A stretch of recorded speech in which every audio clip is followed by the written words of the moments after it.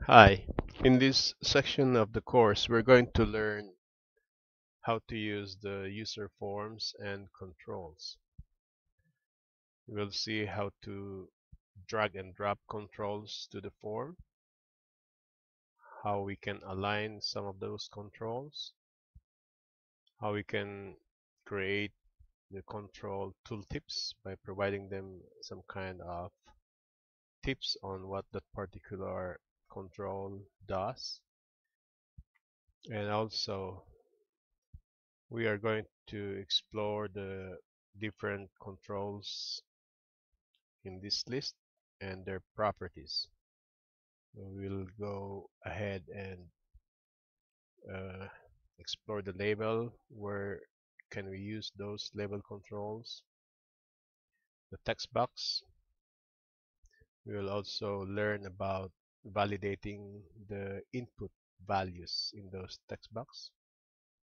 We'll explore the command button, how to use them and where to use them for.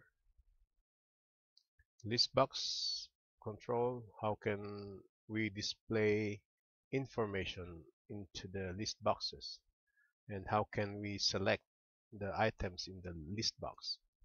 We will go through that.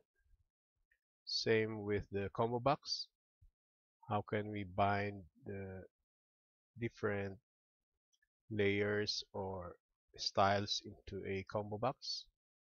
We will explore that. We'll also see how to use the checkbox control as well as the option button.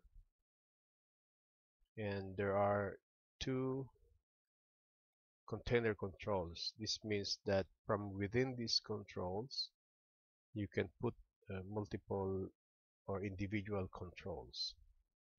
So they are called container controls. So yeah, in the next couple of videos we're going to see how all these works in action.